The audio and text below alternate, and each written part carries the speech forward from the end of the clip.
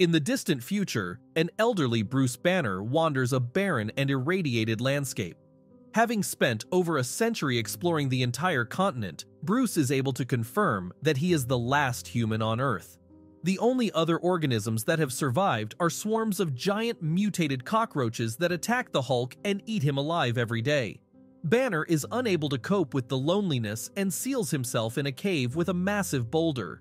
He stays trapped for many years, but one night feels a burning sensation in his chest. Realizing his old age is catching up with him, he pleads with Hulk to let him die in peace. However, the Hulk refuses as he remains obsessed with proving himself to be the strongest. The next morning, Hulk somberly sits outside the cave, realizing that Banner has died, acknowledging that he would also die if he changed back into Banner. The Hulk can only sit and wait, reflecting on the fact that he had finally achieved his wish to be alone.